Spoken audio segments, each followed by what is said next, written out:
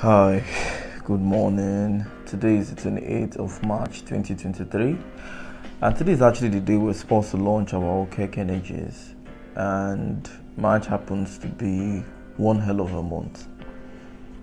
If I hadn't known better, if I hadn't understood better in life, I think this is the point where I would start feeling bad. I did not achieve my goal for this month.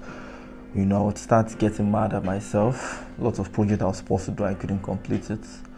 I would start feeling extremely terribly bad, and I would lie down and start regretting, moving left and right and all that. But like I said, so much has changed. So much has changed more than I can actually comprehend.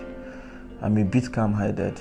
I think I'm beginning to behave the way I used to while I was younger. Because while I was younger, I was a very calm child. I don't talk much, always quiet. Read my books often and was at the top of the class, and I was doing fine. I process things very much before I talk, and I calculate very well before I act. And I don't know why I actually fell off totally, but this is like the version of me again.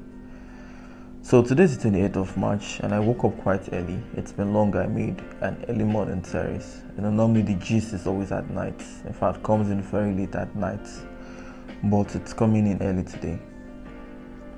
Today I'm faced with lots of things I need to do. So the first thing I want to do right now is to write them out. Okay, what I have here is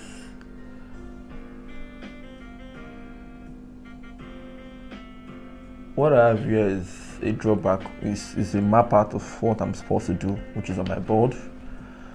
Unfortunately, I wasn't able to do any of this because the month of March came in with lots of emotional ups and downs. I've gotten to understood that it's no one's fault, it's mine. I've learned how to accept blames and not blame people. No matter what happens, take the blame.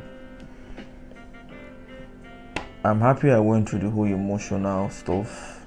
It has made me realize it's just me, and if I want to get anything done, I have to deal away with that dependency.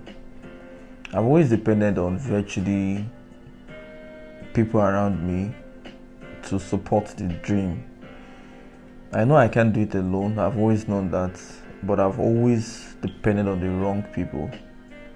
While growing up, I had friends whom I constantly told about reading apps. Let's create a virtual football prediction software that would help predict games. Since at that particular point, virtually every youth was into sports betting, and they would constantly